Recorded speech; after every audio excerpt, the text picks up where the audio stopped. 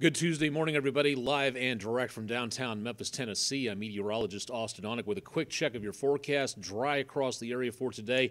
A little bit on the cloudy side as we have a little bit more moisture in the form of clouds moving on through, but we don't have much in the way of rainfall, at least yet. That'll be coming our direction into tomorrow and Thursday. Rest of the day today, clouds mixed with sunshine, more clouds than sun at times, more sun than clouds at others, and temperatures back in the mid to upper 70s about the time we hit around lunchtime, lower 80s by the time the kids head home from school, and around dinner time tonight with those southwesterly winds keeping the temperatures up throughout the course of the rest of the day. We'll have an update on the forecast, including a look into the weekend, which looks spectacular at this time. Stay tuned for much more on social media and with News Channel 3 throughout the rest of Tuesday.